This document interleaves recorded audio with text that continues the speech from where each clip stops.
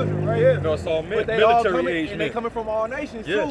That's crazy. Ain't no elderly men. Man, like Ain't it's no all little boys, no 10-year-olds. It's all nations. Like literally at the front door. So it's like Africans, Arabs, Chinese. It don't matter. All nations right here at the front door. So like those are NATO troops with martial law. And on top of that, them not just random nations. Those is nations that America got issues with. Oh, them not allies. Right, America got issues. We ain't did nothing to no other nation. Oh, that's what we mean. They all had their hand in our slavery too. Absolutely. Yeah, y'all got to back up that Esau. Psalm 17:13. Arise, O Yahweh, disappoint him, cast him down, deliver my soul from the wicked, which is thy sword. Which is the point is he created him to be that killing instrument or that sword. And you go to Revelation 6, they talk about the red horse. You know, tar was given unto Esau to take peace from the earth. So therefore, that's why the Most High created Esau, to put hell on our people and take peace from the earth. 2 Thessalonians. Just showing you that we're just basically showing you that he was created to do what he's about to do. To be doing what he has done and what he's really about to do. God said he's a God of war. So he wants that. He wants that, but he wants us to rely on him for protection, not to take it into our own hands like this man about to do. Somebody also get we got 2 Thessalonians. The other one get Revelation 12:12. Go ahead and This 2 Thessalonians 2. I'm gonna start at 3. It says, "Let no man deceive you by any means, for that day shall not come." But most of the people of the earth are deceived, thinking that they the people of God. You know, it's a psychological thing behind it too. You know, they call themselves white, they call us black, and when you think about white, you think about purity, you think about innocence. That's that Mormon shit that they sit on. That Mormon ideology comes from that belief that the white ones were the good ones, and the ones that didn't take to the understanding of Mormon Jesus became black. Second Nephi, the 5th chapter, that shit skin of black. And even when they doing wrong in your face, that you know, you gonna keep going back to, okay, well they gonna do right next time. They never gonna do right.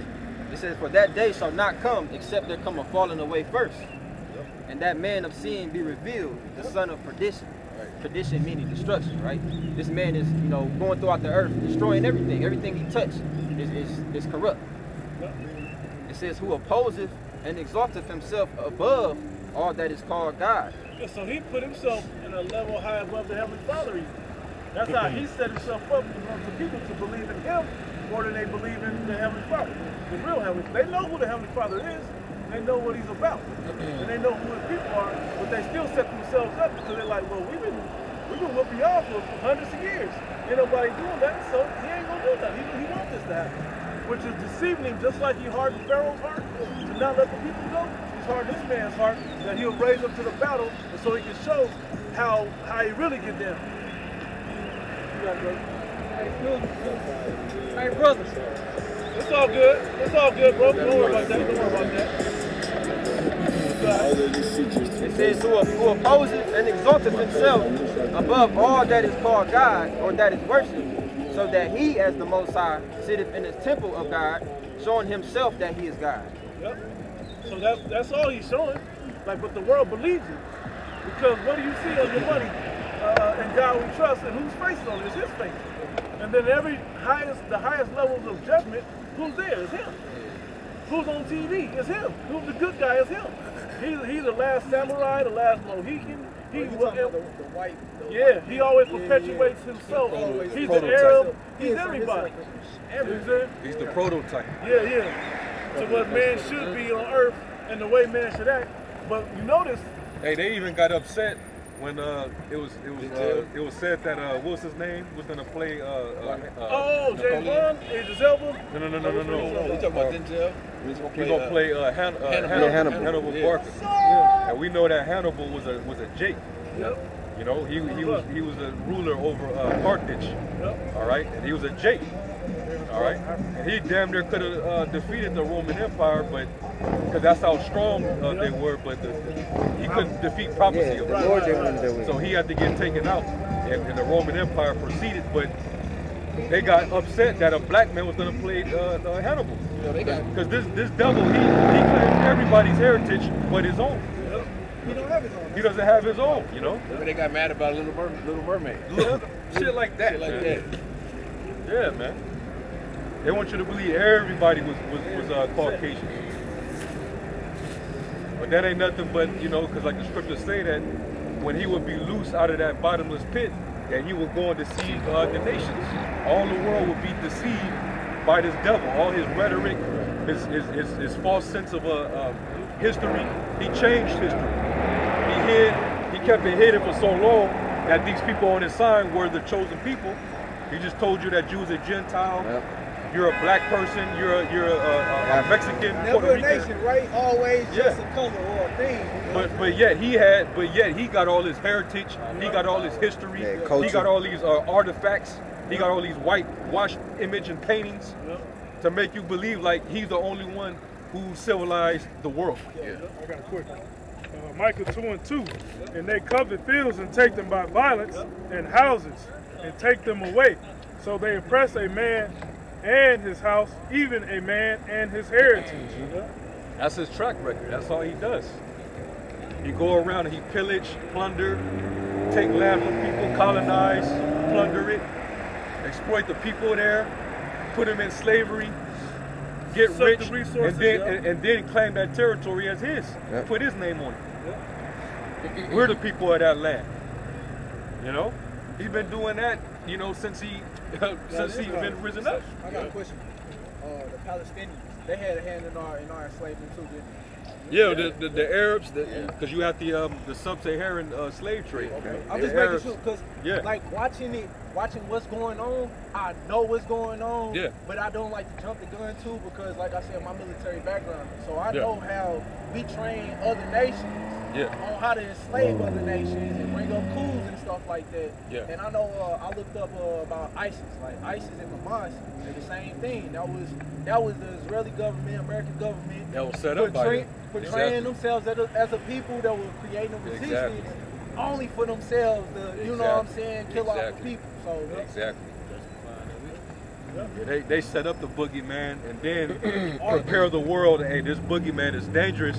He's capable of terrorism. We gotta watch him. Matter of fact, we finna go in wherever we say they're at. We're gonna go in that land where they're at, and then we're gonna just wipe people out. Everybody. We're gonna get everybody out. But eradicate everybody. That's crazy. Exactly. Yeah, he need any justification to go and spill blood. And the scriptures tell you about that. He's not satisfied with blood. You know, he's a bloody man. But that's why ultimately the Lord's gonna come and shed His blood. You know? He like, no, it's the spirit over here. He want to be where the spirit is at. He catching hell. Yeah, man. He feel a presence over here, man. But yeah, man, we know how these devils get down, man. I got one right quick. Yep. Psalm 49, and I'll start verse 10. Hey, Salaki, let me say this real quick. They have a saying. Some of y'all already know, but they say, to a hammer, every problem is a nail. Yep. So he that have the hammer to every issue, there's a nail. So basically, he only knows how to use what he knows best. Because going back to the beginning, he was blessed with what? The sword. Going back to when Isaac blessed him on his deathbed. He said, by thy sword shalt thou live. So that's the only way he knows how to, move, is by using the military, using, his sword, the gun. And you saw, see, there's the difference between him and us. He perfected his blessing. Oh yeah. Edomites. So-called white Edomites. I'll tell you that, like being close enough to them. No, I mean like through technology. Like to where they don't have to walk up to you. Oh yeah, I get what you saying. They got projectiles. Yeah. Now they ain't even got to be 100 miles away. Their judicial system is part of their sword. Yeah. You know. Yeah, chemical warfare. Everything. They're using their. You just talking about them using the serpent as deception to make it look like they are empowered, but now they can kill you without touching you. Food is a part of their sword. Oh yeah. All of that, things that we can't see. Everyday life is a part of the sword. The media are part of their propaganda. Witchcraft is part of their sword. Everything. They use. I'm saying they they've been they're perfect. They're trying to perfect their blessing of And wickedness. get Psalms 144 real quick. Psalms 144. Read verse. Bloody man. Yeah, I think it's like the first verse or second verse, and then jump down to the 11th verse. Psalms 144:1. Blessed be the Lord, Yahweh, my strength, which teaches my hands to war and my fingers to fight. Go ahead. You said jump down to No. What does it say in verse 2? my goodness and my fortune. Oh, no. Psalms 140. Okay, yeah. Yeah, Psalms 140. Yep. Yeah, I was thinking this. It says Psalms 140, to the chief musician, a psalm of David. Deliver me, O Lord, from the evil man. Preserve me from the violent man, which imagine mischiefs in their heart. Continually are they gathered together for war. Hey, continually are they gathered for war. Meaning they always ready for war. Yep. That's their mentality, man. That's their nature. You wonder where that gang banging mentality with Jake riding around looking for dirt, something to get into? Who do you think taught them that? They ride around looking for shit to get into. Looking for it in the earth. Hey, like this whole Gaza situation, Palestine, Gaza, and how them Israelis, it's like they bamboozled the world into believing that this little terror group. Yeah, 20. Like even 20 miles. They're not even capable of a very big attack on the level of a 9/11. Yeah. They got fucking little rockets and little guns. Yeah. They don't even have half the military might that the Israeli government got. But yet they made the whole world fucking empathize with them. Yep. These people they're terrible. They kidnap. Oh, what was the main propaganda that they was pushing that made everybody say, oh yeah, go in there and kill them? They was saying that they was finding babies, dead babies, with their head decapitated. Yep. That was the same propaganda from World War I. Revelation. You know? Jews claim to be Jews, they are not. Yep. Yeah, man. God can say that they do a lot, you know what I'm saying? These people came on TV line. That's crazy. They was using what you call atrocity propaganda. Yep. That's how white people do it. You know? And that it pretty much when they spread that propaganda, it triggers everybody into believing that they really are deserving of the terror that they're getting ready to receive. Right. Like we're gonna be justified in this ethnic cleansing we about to do.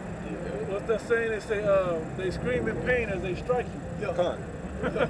As they strike you. They own the media, so they can push their propaganda out there, and everyone's going to sympathize with them because it's being put in your face 24/7 on your TV, CNN, the Fox News, and from a certain perspective. Right. The Israeli government just put out something about CNN. Like they gotta sift through their shit before they put it out now. But you got to understand, the so-called Jay, he owns all the media, CNN, the Fox. He just put that shit out there to confuse the average people. Like they the real journalists. They want to make you pick a side. They all reading from the same playbook. These are all CIA employees, you know? These news anchors, these reporters, these are all government agents. We don't have our government like we used to. It's all Israeli now. It's all Mosai. But look at all the people, all the faces in power right now over American government. They all dual citizenship Jews. Yeah, that's all it is right now. We in a dual citizenship regime right now. So that's why all the aid, all the money goes back to them. Israelis. Yeah, it's going back to them because they fake it. They're funneling it through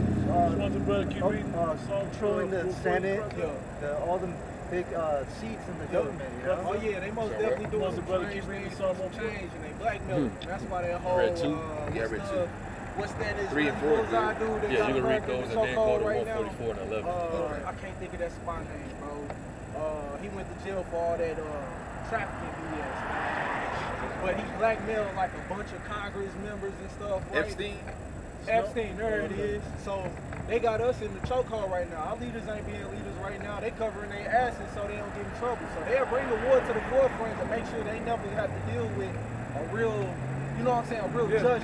So it's getting wicked out there. You don't get devil, It says the Heavenly Father eyes are in every place, but you got it. Continuing in Psalms 140, in verse 3.